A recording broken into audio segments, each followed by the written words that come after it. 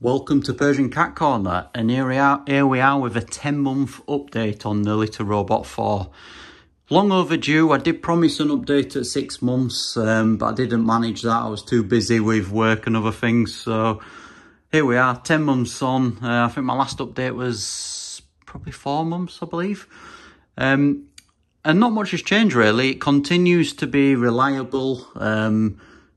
A vast improvement over the Litter Robot 3. So if you do have the Litter Robot 3 and you're thinking to upgrade, I've documented it in other videos, but it's much better all around, much more reliable. This is my third Litter Robot now. I've owned them for probably about 6 or 7 years at this point. And it continues to be, in my opinion, the best automatic litter box on the market. It's certainly not perfect, you know, there are flaws with it. I don't think it's worth the price that it's sold at. However, I'd be reluctant to spend a similar sort of money on any of the other brands at the moment. I just don't feel like they're proven enough and they've got the support and Litter Robots have been around for nearly, I think, 15, 20 years at this point. So they do have, the proven experience that the products work, and this is the 4th generation unit. In terms of issues, I've had a couple of issues with the Wi-Fi. So I keep my Litter Robot under the staircase. We have like a storage area in this property right at the moment. And I think maybe 2 or 3 times in the last 10 months, I've come downstairs and the connect button has been flashing, or it's not been lit. And it's just lost connection basically. And I guess that is due to the location. It's quite far from my router where the Litter Robot is, so it's probably just lost signal.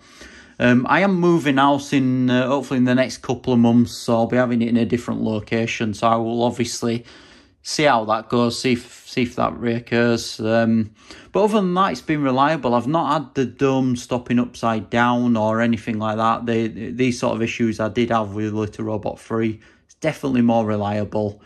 And it's better at odor control as well. With the previous Litter Robot 3, I was having to put odorizers in the drawer. I was putting them just down in the drawer at the bottom there. There was space to put them in. So, but I don't have to do it with these. What I do buy is the bags. I don't buy the Litter Robot bags. I don't really see the point in doing that. So I just buy these, the lemon fragrance bags here in the UK. You get a roll of them for about, I think they're about £1 in, they're either in B&M bargains or Own Bargains. These were some other ones I bought. I think I got these from either Costco or Poundland or something like that. But the 40 scented bags, it doesn't help too much with the scent, but you can just smell them. They're a little bit fresher smelling, and they've got tie handles on them, and they fit perfect. They fit absolutely perfect in the drawer. So I'll show you that here. So I have recently emptied it, so it's the bag's obviously clean, but they fit just round the edge there. You can see you open them up and it just fits tightly around the edge, as you can see. So when it comes to emptying, it's a case just peel the bag off, tie the bag up, and there you have it, nice and easy. Just click that back on there. Yeah. So that's what I recommend. And in terms of litter, I mean, I have done a video on the various different litters out there for the Litter Robot. The one I'm using at the moment, and I find to be the best for me, is this one. So it's the Sanicat clumping litter. The reason I'm buying this one as well is it's cost efficient. So if you're a member of Costco here in the UK, I think it works out just under £7 for a 16 litre bag, and that's clumping litter, Sanicat, low tracking, low dust. I stock up on these, so I'll buy maybe 5 or 6 bags when I do a visit to Costco, and you can see what the litter's like. It works really well, reasonably fine grain. I've just changed it, so I don't mind putting mine in. It's a mixture fine grain. It's got the white particles and the gravel in as well, and it clumps up really well.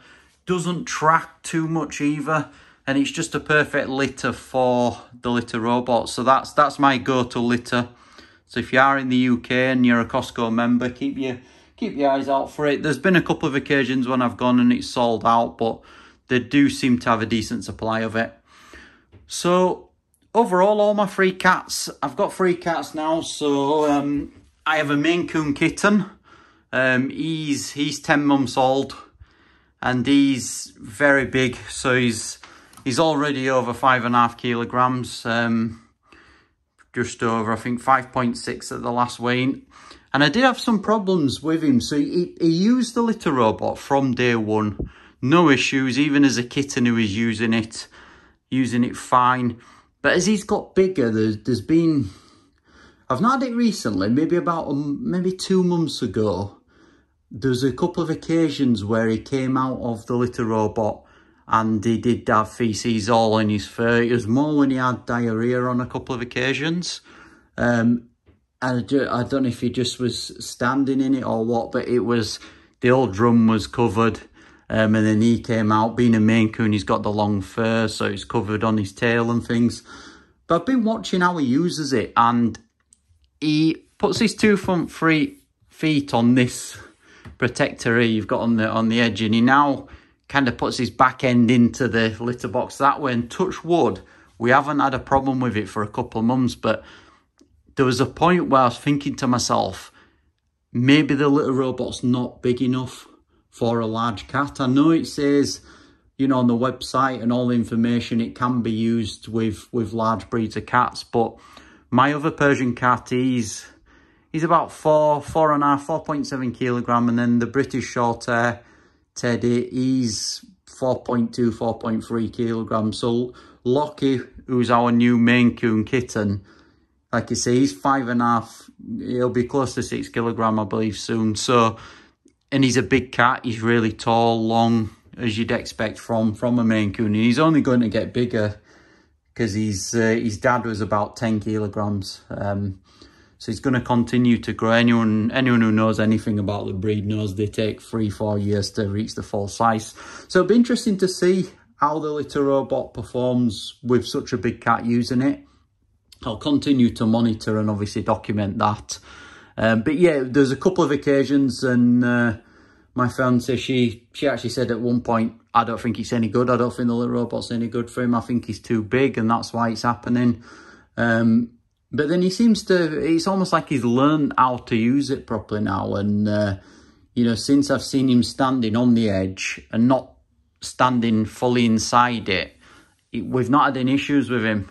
But that might be just a consideration. So if you do have a large breed of cat, you know, fully grown Maine Coon, a Norwegian Forest, or even a big Ragdoll, that could be a consideration. Again, at this point, I'm not 100% sure. Would that work? Would the litter robot work with a fully grown Maine Coon? I've read reports online to say it will do, and they'll have no problems. But there's not massive amounts of space for a big cat, is there? So we'll see anyway. And like I say, I'll document that. But other than that, my other cats use it fine.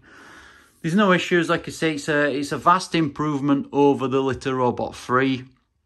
I still think it's overpriced. I've said this in nearly all of my videos.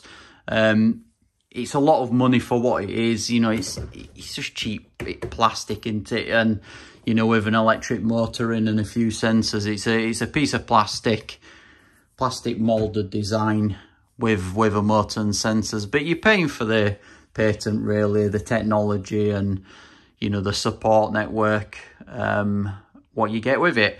And I do like the app. So the app, it has something called Smart Scale, Smart Scale, and it weighs, obviously, so you can just see if that'll focus, so you can see, like, there's a partial recording there. But if I go into, so if I go out of the main list and then I go to pets, so you can see there's Lockie. It's showing his weight there. So it depends how he stands in it. So you can see 5.4, 5.5, 5.5. He's actually, when I've weighed him properly, he's about 5.6. So it's within, I would say it's within a pound or two of the actual weight. That one there for Milo, I don't think that's technically correct, 5.2. He's more like 4.7. And then Teddy, you can see the weights of Teddy there. So he's about 4.2. Again, he's about 4.3. I find it underreads by about £1. So the app's quite good. You know, it's good to use, good to check on the status. You can see there the bag's empty, and then the litter level. So it's at the optimal level there. And then you can see when the waste straw's full on there. And then you've got various different controls. So you can turn the lighting on or off. You can delay the cycle. So depending on how often, I just have it on the 7 minutes average time for average clumps. Don't seem to have any issues with that. And then you can obviously replace the filter, so cycle and replace. So yeah, the app's quite good. It's not something I click on every day, but it's something that's nice to have if you're, you know, remote or anything like that, and you wanted to cycle it for whatever reason, you can do. So yeah, that's my 10-month update. I won't keep you any longer, so I've rabbled on at this point for nearly 11 minutes. So if you are looking to purchase a litter robot, I'll leave a link below the video, and I'll leave a link in the comments to you'll get a $50 discount from it. So it's not a massive amount, but it's $50 off your purchase in your pocket rather than litter robots. If you do click through the link, just so you know, I do get a small commission. It just goes towards funding the channel, basically. So I don't earn anything from this channel. I don't have any ads on. Obviously, I don't have many subscribers. So just something that helps out, you know, buy a bit of recording equipment, or help, you know, post some articles on the blog.